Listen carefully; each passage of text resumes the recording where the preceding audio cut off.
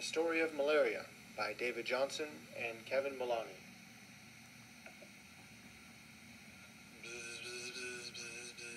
Hello, my children. As young mosquitoes about to explore the real world, there's one last thing that you must know. Now, I'm sure your mom and pops have told you the whole birds and the bees story and where babies come from. But I have something here that will make you squirm in your seat. Grandpappy, even more gross than the union of a sperm and an egg?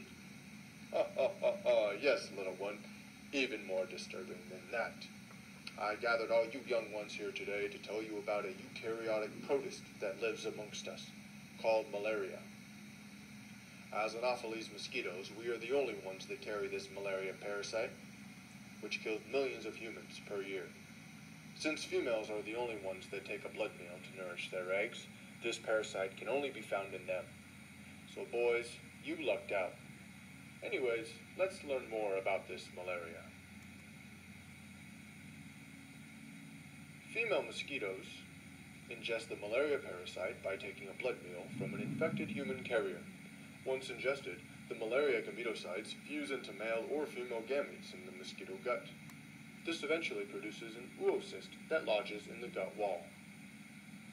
Over time, the oocyst ruptures and releases malaria sporozoites that migrate through the mosquito body and into the salivary glands. Here, they are ready to be injected into the next human host. In the human host, the sporozoites enter the bloodstream from the salivary glands and migrate to the liver. They infect liver cells where the sporozoites grow into merozoites. The merozoites rupture the liver cells and move to the bloodstream. In the blood, the merozoites infect erythrocytes, where the parasites multiply further, periodically breaking out of the red blood cells and infecting new ones. Some of these merozoites develop into male and female gametocytes, which are taken up in the next blood meal by a female mosquito, and the cycle continues. In the old days, these humans had no idea what was happening to them.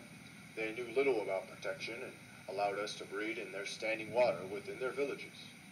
The poor humans had no medicine and did not even know how they were being infected.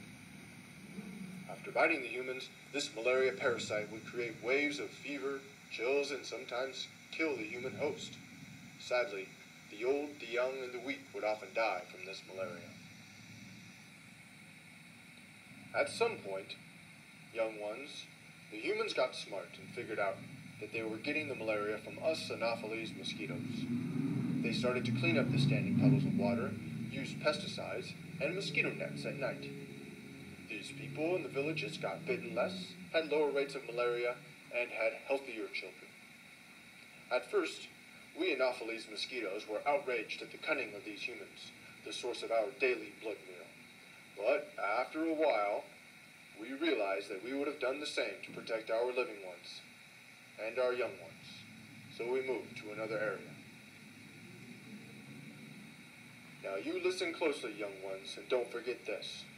Do not let the other mosquitoes out there, the Aedes, the Abrades, the Allenstonia, the Polylepidomia, the Cruzmia, the Limitus, or the Microculex mosquitoes tell you that you are different because of this malaria parasite.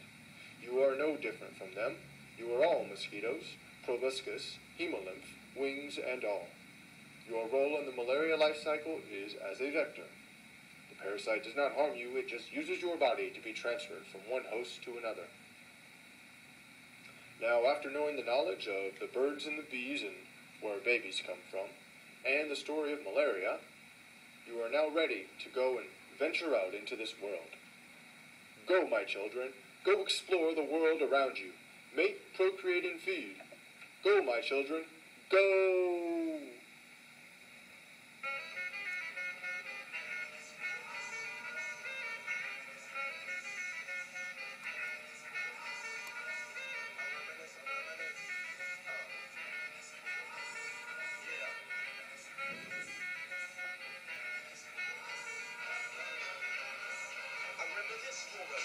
Shall I say, think back 20